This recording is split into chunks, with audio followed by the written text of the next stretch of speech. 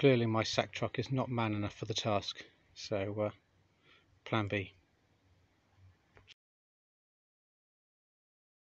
But don't forget, as you're manhandling and lifting it around, oil is going to piss out all over the floor.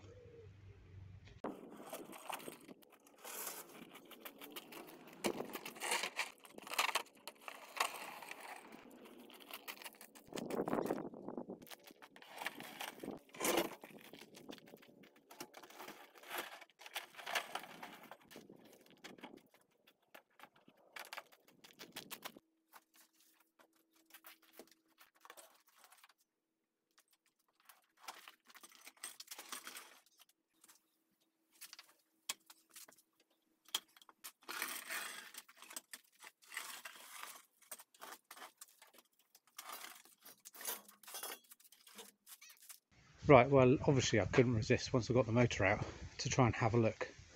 So, side on, obviously drive shaft's going to come through there, and it's almost in line. You can probably see better from this side.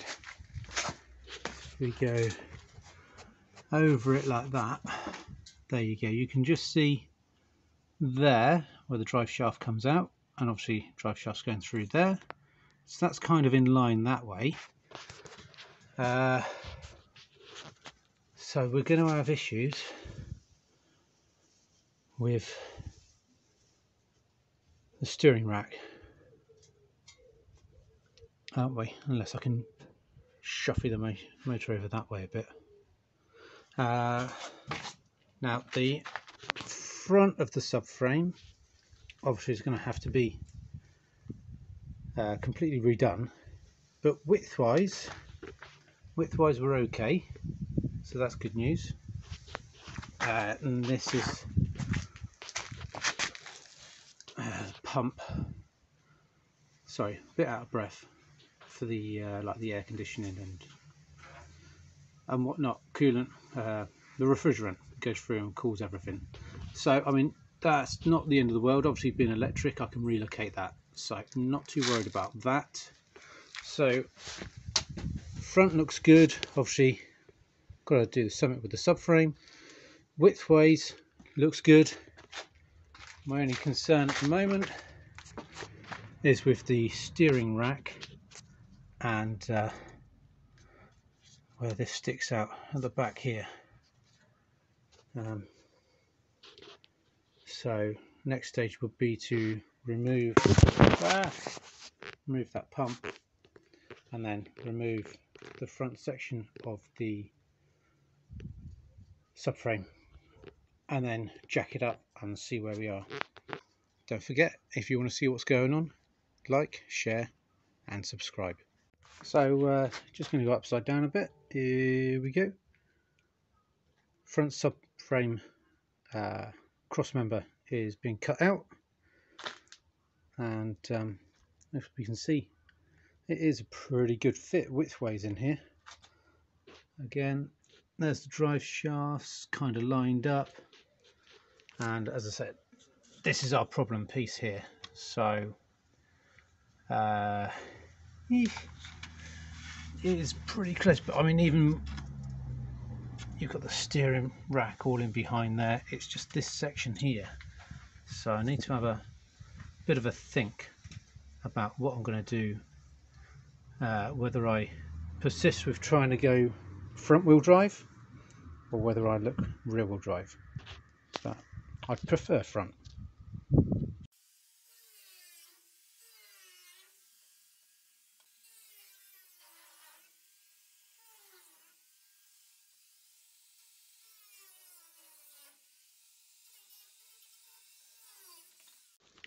So I've just tacked in a couple of braces onto the subframe to allow me to cut the middle of the subframe out. As you can see, that's been cut out, exposing the drive shaft. Now we'll sort of just drive shaft, exposing the steering rack, and then if we come around to look at the drive shafts, we can see they're still about maybe 8 centimeters, 7 or 8 centimeters too far forward. So the plan now, inspired by someone who messaged me on, I think it was one of the Facebook groups I'm on, I'm going to put the steering rack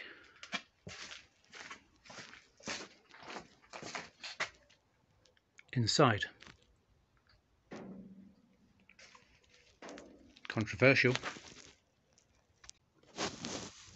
So you can just about see where the spot welds are. So we'll get them drilled out.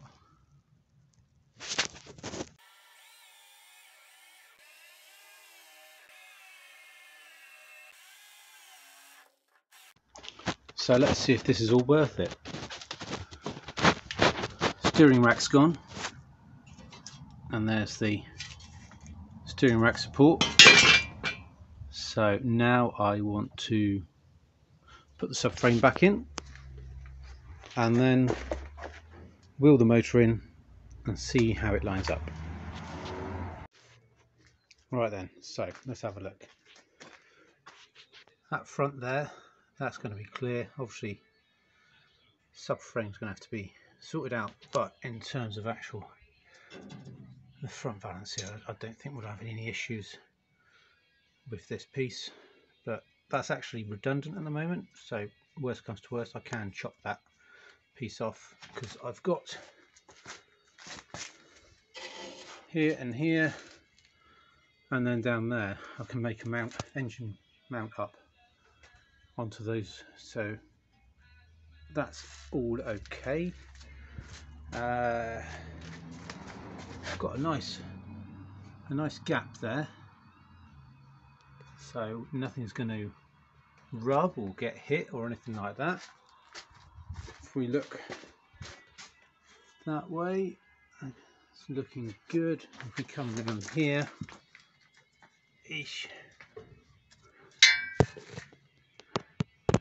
can't really get the camera in like, there we go. So drive shaft just through there, and then come around to this side.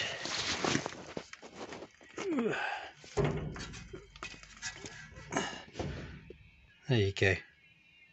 It's dropped down a little bit, but that is looking spotty dog.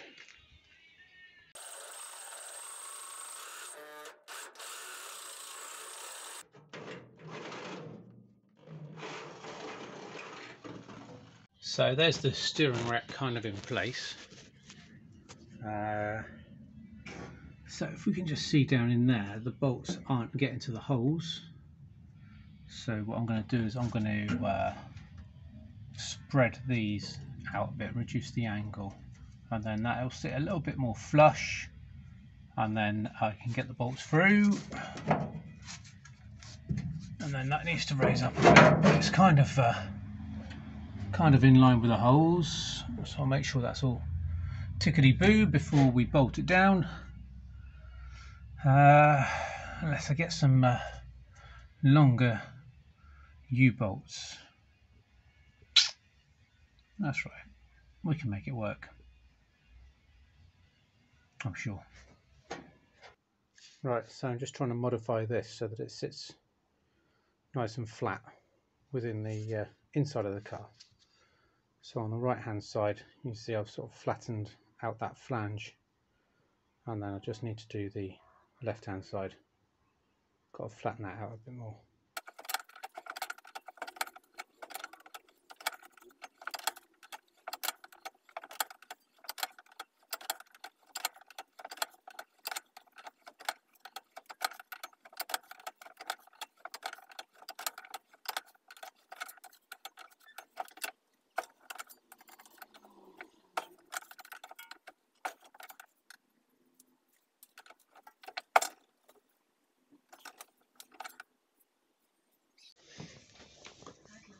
Well, that's welded in now.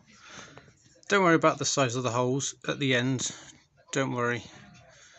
It's just that's the biggest drill I had with me today. But just wanted to get everything fixed in place, really.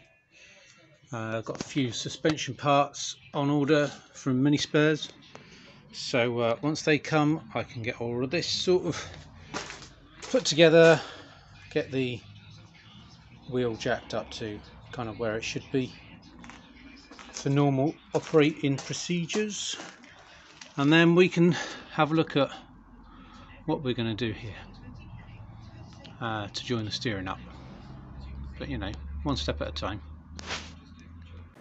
Well, I'm not sure what's going to be in the next episode, but until then, here's some cardboard mounts I'm making up for the motor.